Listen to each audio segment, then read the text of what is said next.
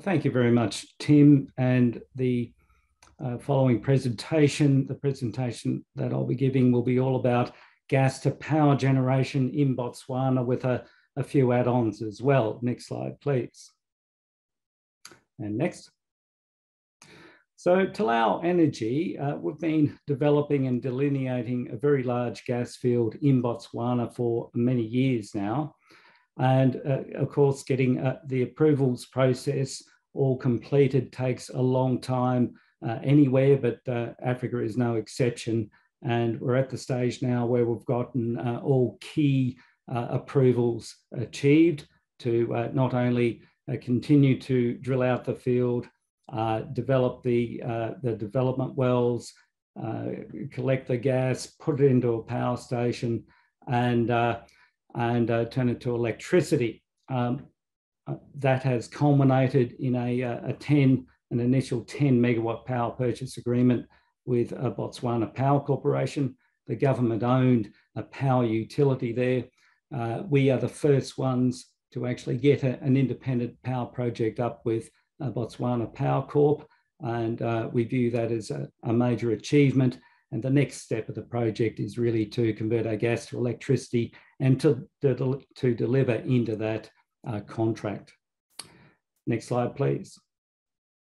So our process flow, the primary objective is to convert our gas into electricity and sell it into the existing grid at a nearby town called Sarowe. And with that objective, we're currently building a transmission line, which is fully funded by our largest shareholder being the Botswana Public Officers Pension Fund, a local pension fund, also the largest investor in Botswana. We have add-ons of solar because it makes sense in the Botswana region that we're based. It has a very high solar incidence and works perfectly with a gas-fired power to deliver ultimately 24/7 cleaner energy into the grid. We also have a prototype developing for a plasma pyrolysis unit, and that will take our gas directly, our methane gas, and split it off into hydrogen and solid carbon. Next slide, please. Our company is triple listed. We started out on the Australian Stock Exchange, migrated to London when resources weren't that in vogue here a number of years back, and we're about 50-50 between those two exchanges, the UK and Australia.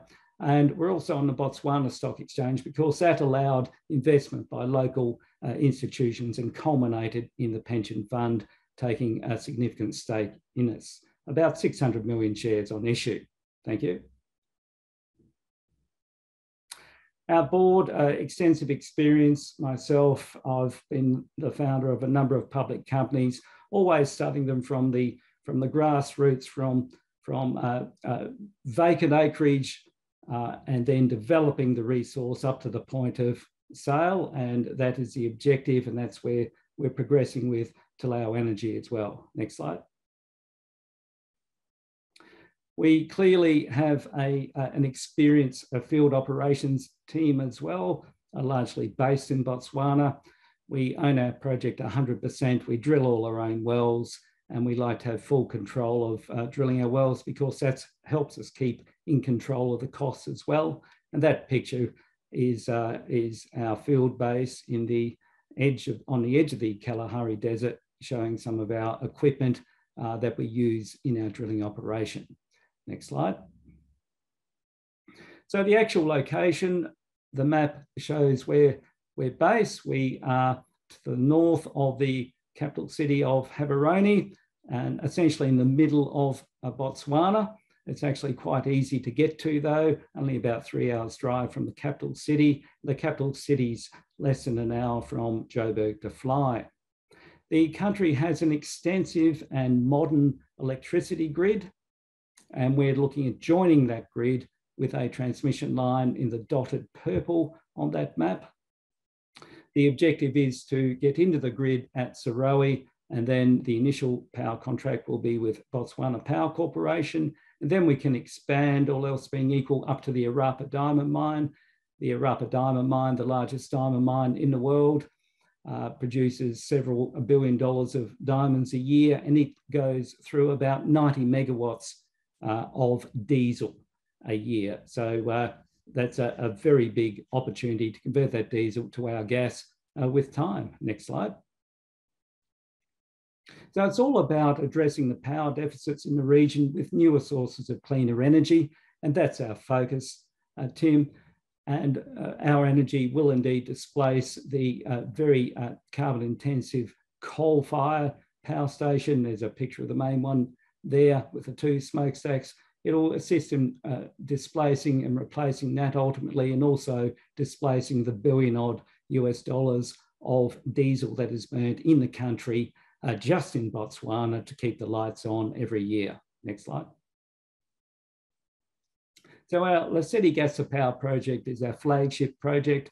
We have all approvals in place, including a generation licence and an initial power purchase agreement with Botswana Power Corporation. The ongoing exercise, the operation in the field right as we speak, is building the grid connection via the transmission line from Lesedi, the approximate 100 kilometres, to the nearby town of Sorowe, and that is progressing and is more or less on track for completion at the middle of next year, and that keeps us on track for the objective of first revenue towards the end of next year. We have a planned drilling program to delineate and flow more gas as we're building up to that grid connection and being able to effectively commercialise any new gas flow, rather than simply flaring it, which we're currently doing. Next slide. We extract our gas by simple horizontal or lateral drilling techniques on the left there, and on the right, we are developing our first power plant in a modular design, starting out in 1 megawatt units, and that is to reduce risk and capex as we grow in this very important phase of our development. Next slide. We have independently certified gas reserves. Next slide. The aforementioned Sorowe substation on the left, where we'll be joining into the existing power grid, and on the right, it gives you an idea of what the countryside's like where we're currently drilling and flaring gas. Next slide. The objective is to mix some solar in with our gas-fired power, because gas is an ideal fuel to support renewables, particularly solar, and thereby we can make a 24/7 cleaner product than would otherwise be the case. And we have a solar generation licence in place, which is something that is an achievement as well in Botswana, given the approvals regime that we all have to work under. It's very cumbersome, to say the least, but we've achieved that as well. Next slide. We have a prototype being built in Brisbane with our hydrogen partners, Synergen Met. Now, the unique aspect of this hydrogen project is they've already done it in an initial prototype in Brisbane. Now, we're converting that technology to take our gas, our CH4, and directly split it to hydrogen and solid carbon. The hydrogen will be initially fed back into our power plant, and then will ultimately be used for cleaner fuel, assuming the prototype all goes according to plan, and that's why one builds a prototype, of course. And the solid carbon, there is a market for that in South Africa that we've currently already delineated. Next slide. We support a number of local community initiatives, and that's part of our approach in Botswana, to be a part of the local community and to support wherever we can. Next slide. So in summary, we're developing the Lesedi Gas to Power project. Gas is now good again. Gas is an excellent fuel to deliver instant power, to deliver air conditioning or heat, depending on what's required as far as temperature amelioration. We have a couple of other projects as well, which are developing in the background, not as high a priority as the gas to power, of course, and that's our solar and hydrogen and solid carbon projects. We have extensive approvals in place and a very supportive local community and government as we're moving to get this project into first revenue. Thank you. Thanks, Tony. Bang on time. Fascinating story, actually. Now, Botswana has been heavily reliant on South Africa for its energy previously. So how do you see that kind of South African instability playing into your hands? Thank you, Tim. Yes, indeed. South Africa is very insecure in its power supply at the moment, and most third-party evaluations suggest that it's just on the brink of collapse. And it is a major need for both internally within their country and the surrounding countries to develop more power projects. Now, coal is still not in vogue as opposed to gas. Gas, of course, can produce not only base load, but peaking power. We can turn it on and off. So it's a beautiful fuel to have available for energy generation. And ultimately, once we've satisfied the Botswana power needs, we would love to be able to export into neighbouring countries, including South Africa, and all that's doable via the Southern African Power Pool. And all the countries in the Southern African Power Pool, a region of some 500 million people, they're all connected via the Southern African Power Pool.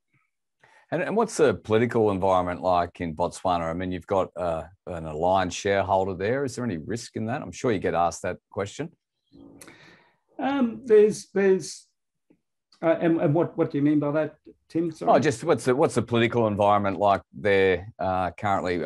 We don't know a lot about it. So can you give us some more colour there? Well, certainly.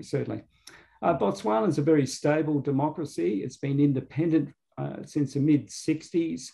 It's a former protectorate of England, of Britain, and therefore it has inherited all English laws and regulations and a Westminster style of parliament. So there's been free and fair elections from day one, and always a smooth transition of power.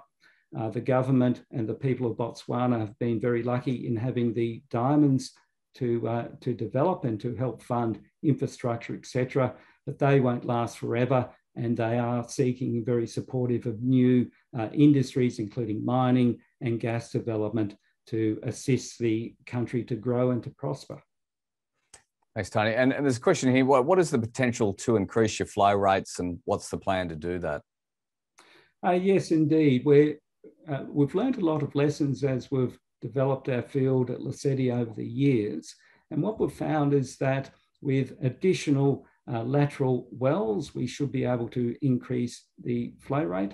And just recently, with all of our geotechnical evaluation over the previous period, we've determined that there's only a fraction of the wellbore probably open to flowing at the moment.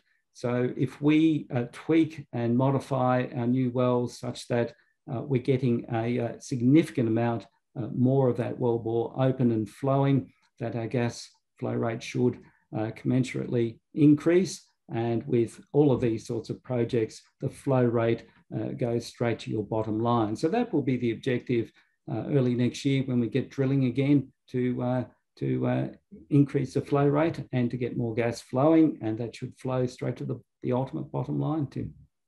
And Tony, just finally, what sort of capex are we talking, and can you give us some guidelines around time frames? Well, for the transmission line, it's about $5 million to connect to the grid, plus there's some ancillary equipment and costs that go with that.